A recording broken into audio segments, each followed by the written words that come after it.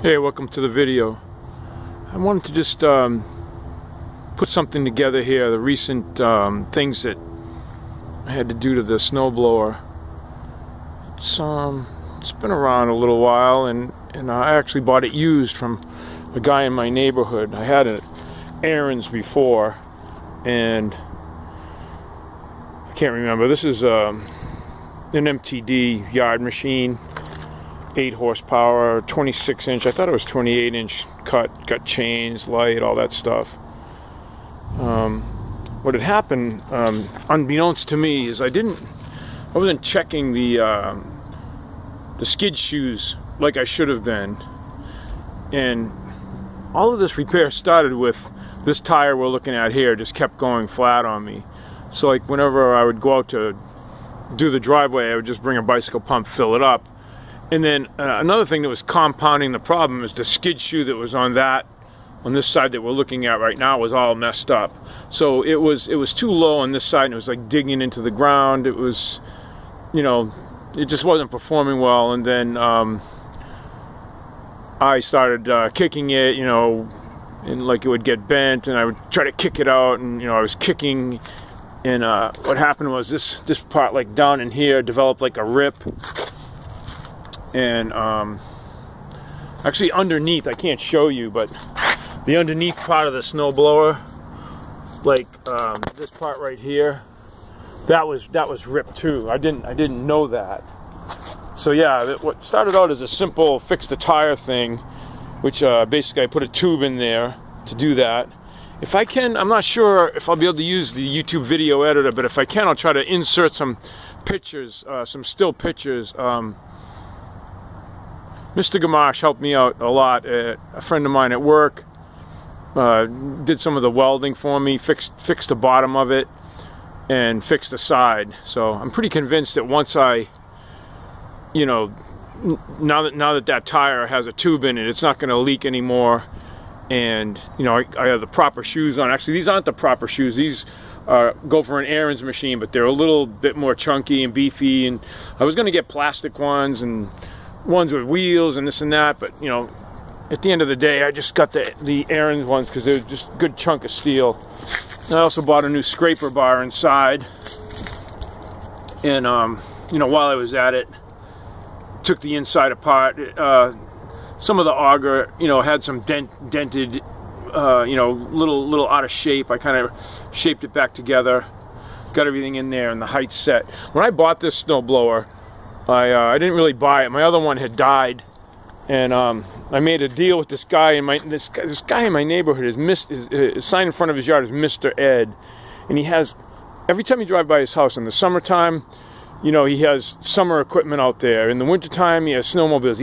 He's always selling power equipment out in front of his house. And I gotta get in touch with this guy. So what happened was, when the errands died out, which I bought brand new, you know, he's kind of like, it's not really worth fixing, yada yada yada, or whatever. We made a deal for this MTD, you know, so a little bit lesser of a machine, but I really like this thing. I like the way that it's put together. You can really work on it and all that, and yeah. So you know, and plus the guy's in my neighborhood, so I figured, geez, I got to get this guy to help me. Another shout out on this video is to DonnieBoy73. He's a YouTuber, and it's just amazing. He's like a mechanic, I believe, from Canada. And when I first got the MTD snowblower, I you know, just Googled, because I had no idea how to take it all apart. I had to take it apart, and I basically painted it because the front of it was all rusty, and it was mechanically good, but yeah, it didn't need anything else. But I found some of his videos on YouTube, and it's just, I mean, it's a library, a wealth of any kind of power tool that you have, or power equipment. I mean, I guarantee you he's done something about it, including like the complete breakdown of this MTD machine. I've looked at his videos.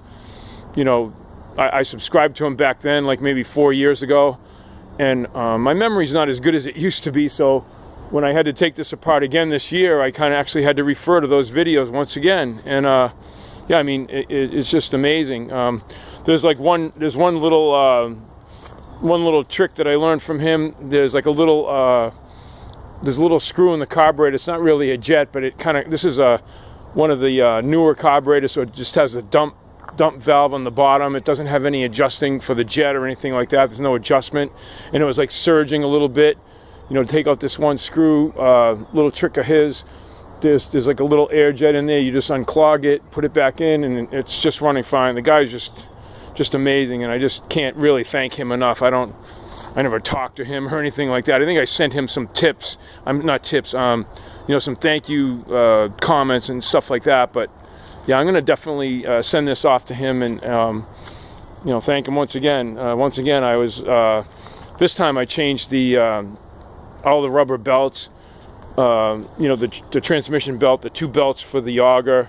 And then while I'm in there, I'm looking at the friction wheel, and I go, geez, I might as well change that too, you know. So, of course, I typed it into the internet search on YouTube, and here's Donnie Boy 73 with a video from 2009 on just how to do it. And you know, it was just again, I just can't thank him enough for doing all that, and I really appreciate it. Another thing I did, I never really had a problem with this one, but while I was going after it, I'm seeing how people are talking about adding rubber to the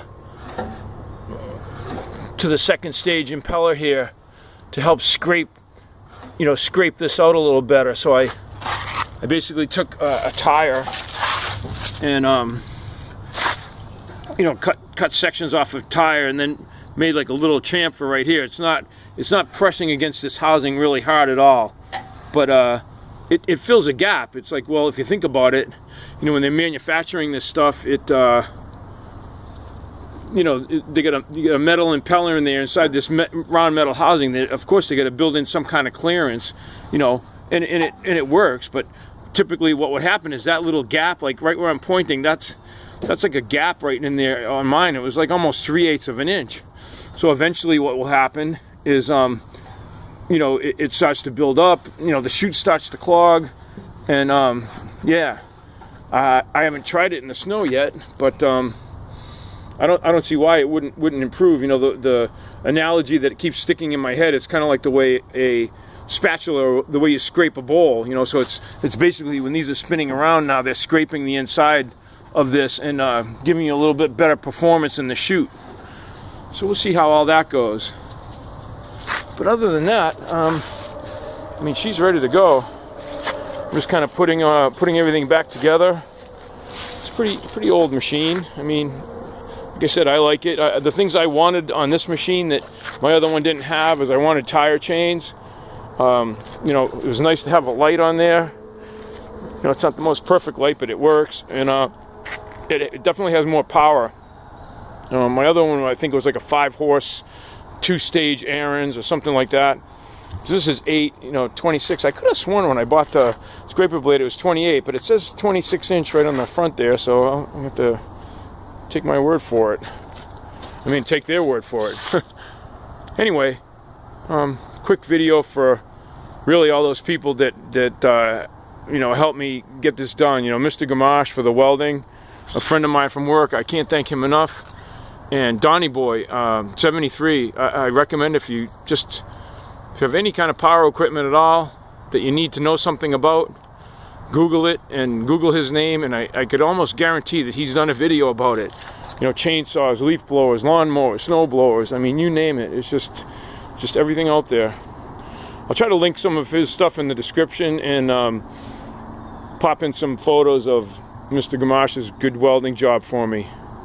Alright, thanks again for hanging in here with me and watching the video, and see you next time.